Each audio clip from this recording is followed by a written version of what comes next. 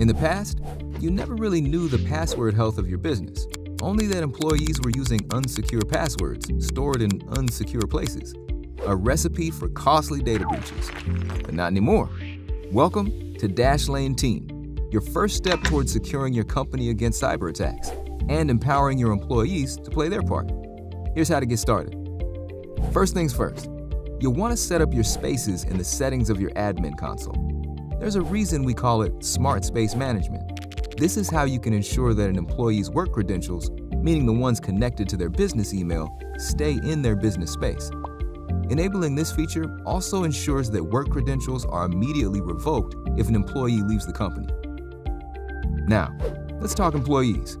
It's time to onboard your team onto Dashlane Team. There are several ways to add users to your plan, including manual bulk upload, Active Directory integration, Azure AD integration, and just-in-time provisioning. Whichever way you add an employee, they'll receive an email with instructions on setting up their account.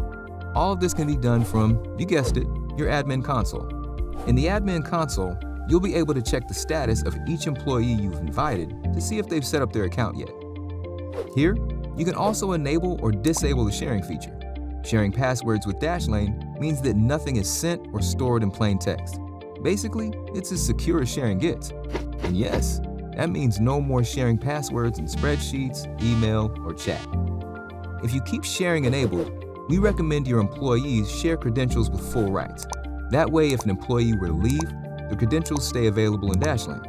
Otherwise, the shared credentials will disappear the moment the employee who created them is offboarded. To make sharing even easier, make sure to set up any necessary user groups. Groups make it easy for employees to securely share logins with their immediate team and members in the group. So, that's adding employees. But what about removing them? First, make sure you've enabled the setting to revoke company items for removed users. Then, when a user is removed, they'll automatically lose access to their business space and confidential company credentials without losing access to any personal passwords they saved in Dashlane. Simple offboarding for them, security assurance for you. You've chosen your settings, invited your employees. Now what? It's time to deploy Dashlane. With Dashlane Team, you can mass deploy the browser extension via GPO. We know it can be difficult to get employees to adopt new software and policies. That's why we're here to help with your team's onboarding. We offer daily webinars led by a member of our customer success team to ensure that your organization gets up and running in no time.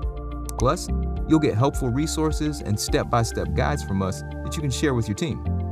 Once your employees are onboarded and adding passwords to their business spaces, you'll start to see their password health scores in your reporting dashboard. Keep an eye on those scores and check in once a month or so. As you help your employees improve their password security, you'll see your company's security improve over time. With Dashlane Team, your employees' lives get simpler, your company gets more secure, and you have one less thing to worry about. It's a win-win-win.